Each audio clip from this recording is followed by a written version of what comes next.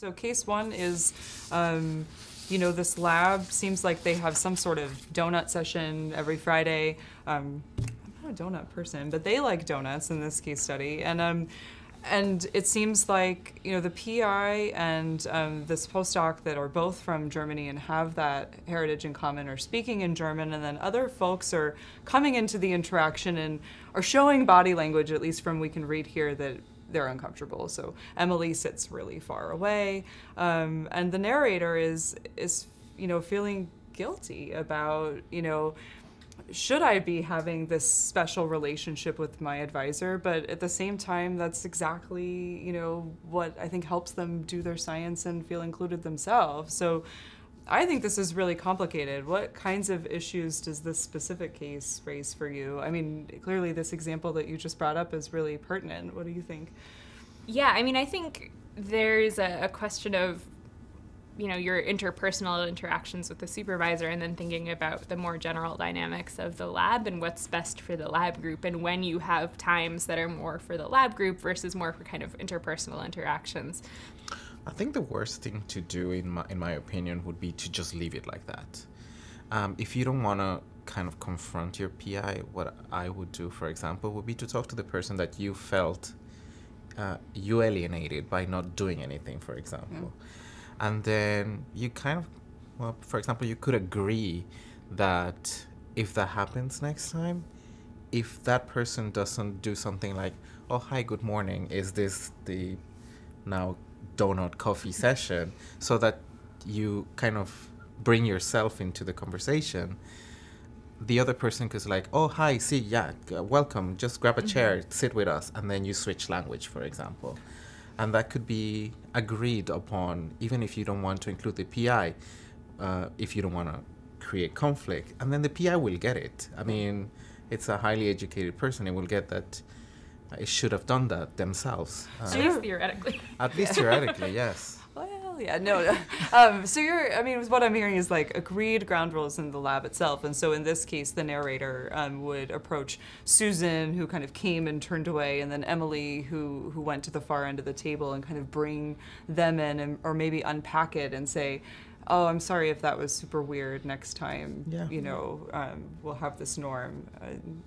So working with them as colleagues. Basically. Yes, exactly. But I think this is also a really appropriate thing to bring up to your supervisor. If you have a weekly or a bi-weekly or a monthly meeting, just be like, oh, hey, I don't know if you noticed, but maybe we should keep the German to purely when it's the two of us, because I'm afraid that, this Susan and Emily didn't feel like they were participating. And I think, language differences are certainly a salient and can be a complex and kind of fraught thing, but I think that also the same situation applies if you, I know I have a friend whose supervisor had a really hard time with using they, them pronouns for a particular member of the lab group.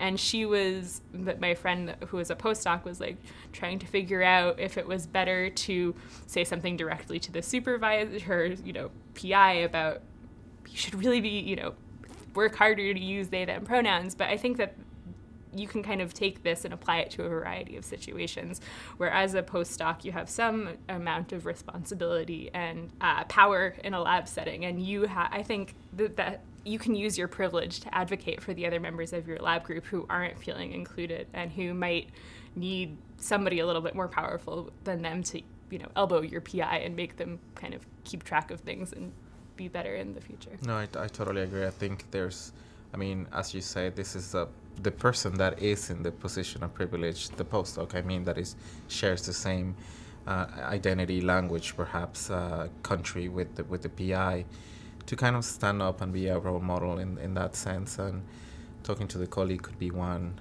definitely doing it with the PI could be another one, and try to be more inclusive. I totally agree with you, Erin.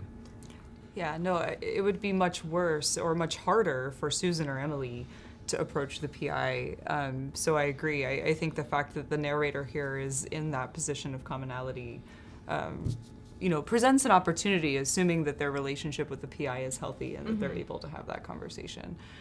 Do you have any thoughts about, so if we pursue the strategy of talking to Emily and Susan as colleagues, how would you open that conversation? So if you're the narrator and it's your cultural experience that you share with the PI one way or the other, what might you say?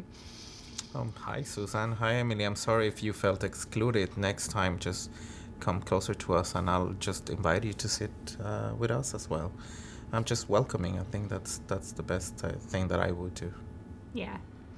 Yeah, I mean, I feel like that's a reasonable.